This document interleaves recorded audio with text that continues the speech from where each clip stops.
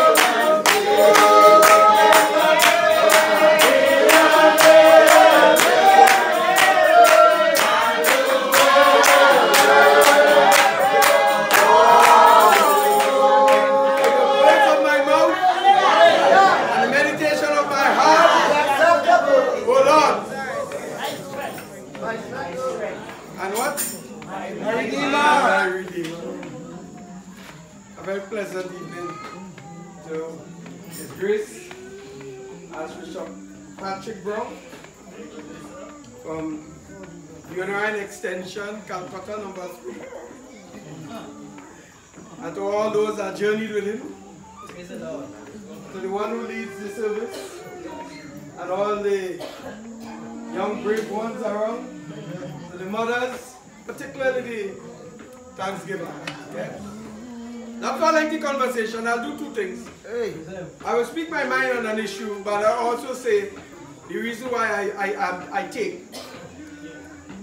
A lot of Baptist people criticize the taping, but they have some rights to criticize. I do not tape in the Mona room, and anytime anybody posts anything in the Mona room, I cut it off. So I have a Facebook page called Proud to be Spiritual Baptist. That page was started because I started to realize that we have a lot of spiritual people, spiritual Baptist people across the diaspora, and they have no way to stay spiritual Baptist because when they're living in Arizona, when they're living in California, there's no churches close by. So what do? They end up becoming Pentecostals and other things such as that. So what your service here today will be doing to the 22,000 people who are in that page is they have a spiritual Baptist service. That is what you are contributing. Yes? So now, 1 year ago, in May of last year, I made my first posting. I created a channel on YouTube. My first posting was on May 23rd last year, 2018. And I'm really happy to say that this morning when I checked, there are over 634,000 views on the postings that I've posted. So there are people outside there who carry negatives about the spiritual Baptist faith, who are now looking at it and feeling consoled that we really are an Afrocentric Christian denomination. And we believe in the man Christ Jesus. No mysteries about that. That's our belief system. What is his name? Jesus. Hello, what is his name? Jesus. Come on. What is his name? Jesus. That's the name. That's the one we serve. Right? And therefore, Those of you who are on Facebook, those of you on YouTube, go to YouTube and you will enjoy this service today for a long time to come. Right? That is what the purpose of recording is. That's what those of you on Facebook, right? It will be there on Facebook, but the longer one is on YouTube. Because Facebook, the amount of people posting on it. So, I'm delighted to be here. Praise the Lord. Giving of thanks is not the physical moment here. These are just vessels, vehicles to do what we want to do. But the giving of thanks has to start from within here. And you know the first principle for giving of thanks is that we didn't have the option if we'll be here today or we done by Belgroves. Yeah? Yes? We didn't have the authority to decide that. Belgroves or guides or whatever you want to call them. But a certain man of the Spirit, I call him man, because we are all born in the image and likeness. And there's a purpose why he said that we are born in the image and likeness. We disbelieve that we are born in the image and likeness. We continue to disbelieve. And therefore there are some things we continue to do like doubting Thomases. When the man take up this set of dirt, my words, right? And he didn't make a man, you know. Huh? He created. Yes? And if he created and said, let's make man in his image and likeness. Yeah? What is he saying to you and I? Generations down the road. That we are the same cloth. And you know something? That's why I love this faith. That's why nobody could get me to leave this. My first spiritual leader was Uriah Buzz Butler. I was age 6. Right? I came from Guapo. And he was our titular leader. Now, when I say titular leader, not only spiritual leader, you know.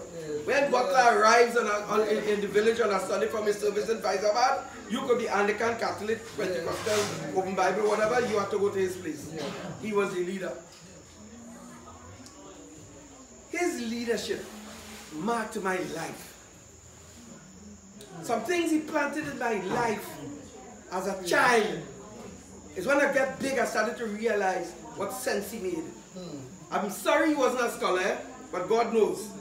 Because like Eric Williams, who was a spiritual Baptist himself, Eric Williams wrote his work. And in those days, doing scholarly things were not the acceptable norm. And therefore, some of the things that he did for us, that today that we will live, we have the standard of living, is a Baptist man who did it. Uriah Buzz Butler really started to change the picture in 1980. In 1937, he started to push for the difference in the life of our people in the oil industry. He wasn't doing that as a Roman Catholic or an Anglican. He was doing that as a Baptist man. And recently, the other prime minister is the first one to say that. He came right here. Right? And he said, had it not been for the criminalization of the Baptist faith, more of our people would have been Baptist today. Amen? So it is the state that criminalized us in 1917 with the Bushel Ordinance. Yes? And that perception still lies around. It is the state who will have to do some symbolic things to remove in the myths in people's minds that we are not deserving of good treatment. So when he said that people should not be offended if the spiritual Baptist is assisted for his first cathedral and for his headquarters complex, he's right. Because the first church for the Anglicans were built by the state. Because those days there was no difference between the state and church. The first church for the Roman Catholics, that was built by the state. And therefore we are saying that that piece of 6.5 acres that you gave to us in Cuba, in Balvin, that the state must help us. And he said it on the platform there, we have it in the recording. Nobody should be offended if we help the spiritual Baptists.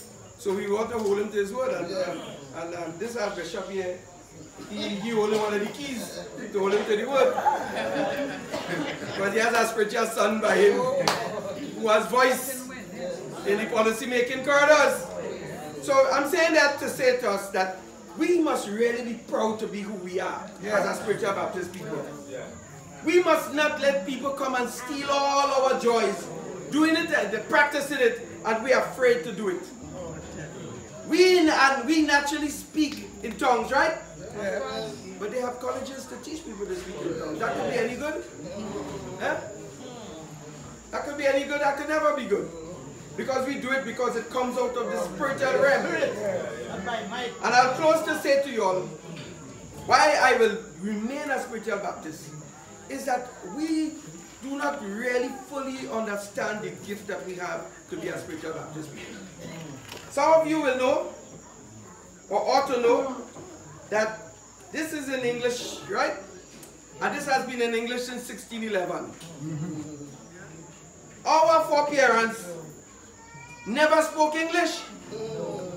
Yes? They didn't know English, they spoke patois.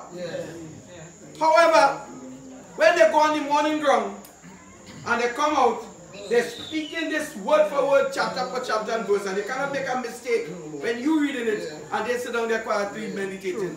They'll pull you up. Yes? How that is possible? How is that possible? Eh? Holy Spirit on the morning ground. On the morning ground. So I'm only saying that to say to us, we must enjoy the benefits of that. And don't feel the Catholics don't do it, you know. The Roman Catholics, they go and they go down, when they go on the ground, they don't go on the ground as we will mark the ground. They go in the real coffin to restrict their movement. I was almost a priest once, you know.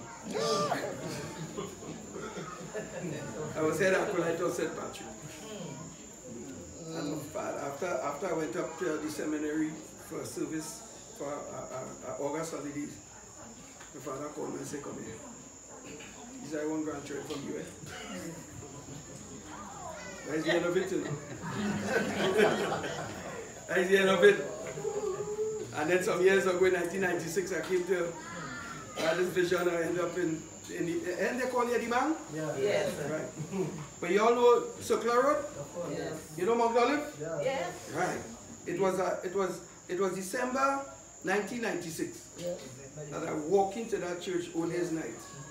And as I walked in that church that night, I tumbled. And I ain't moved since then.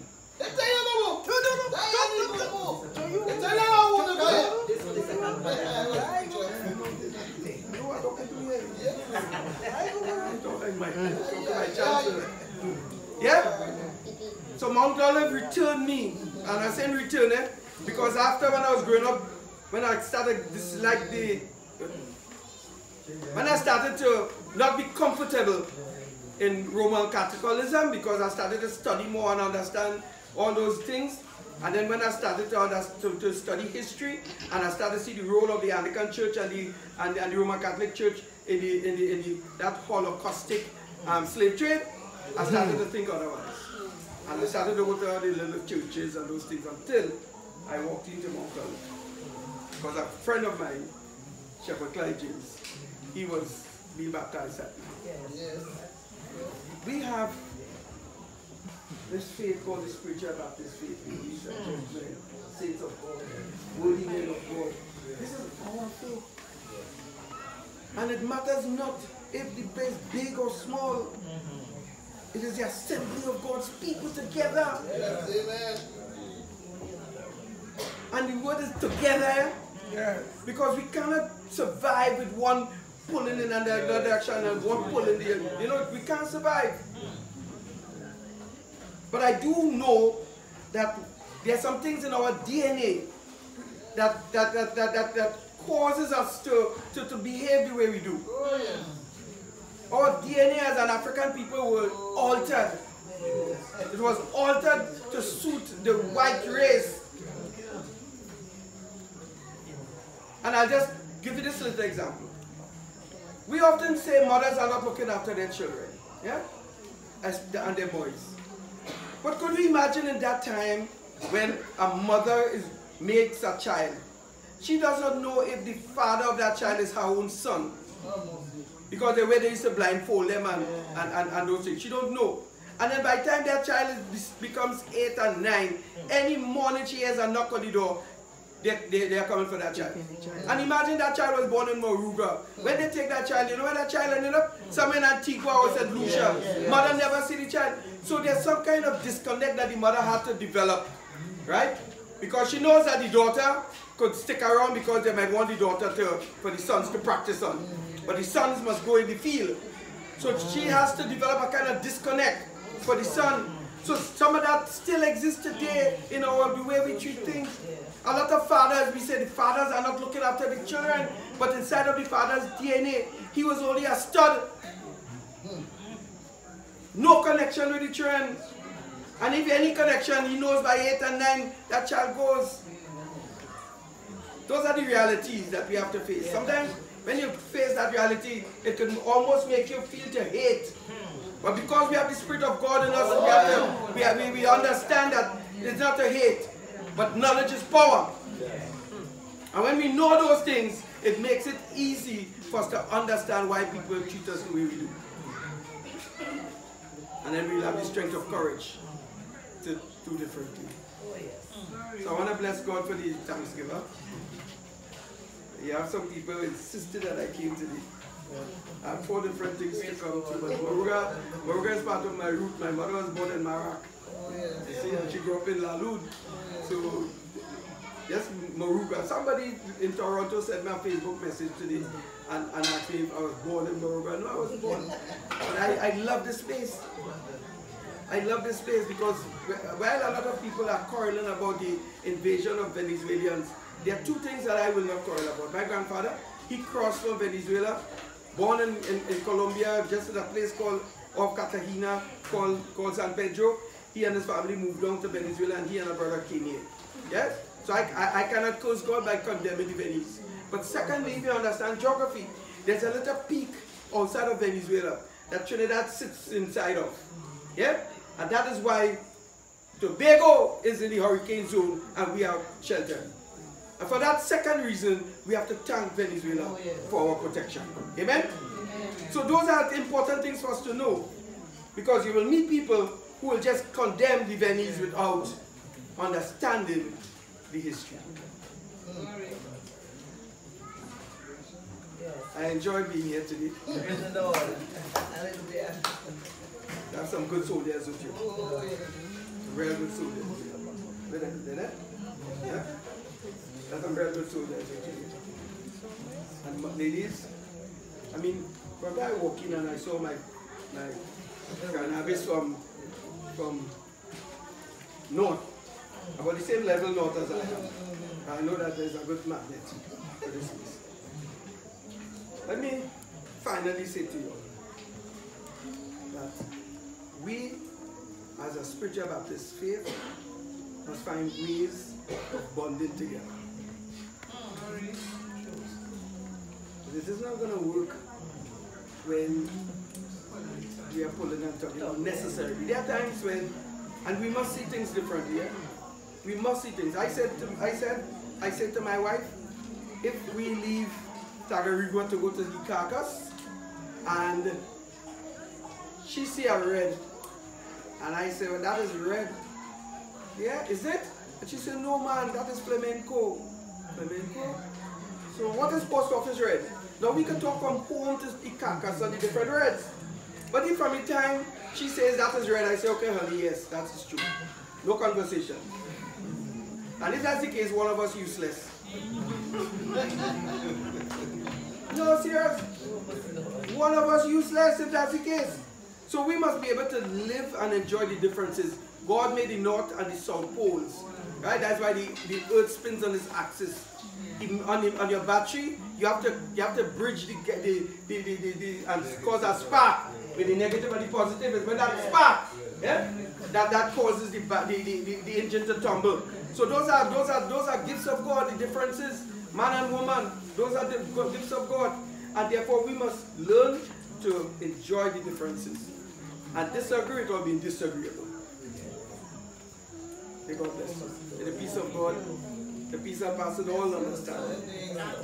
May that peace live with you in your heart and in your soul and in your spirit now and forevermore.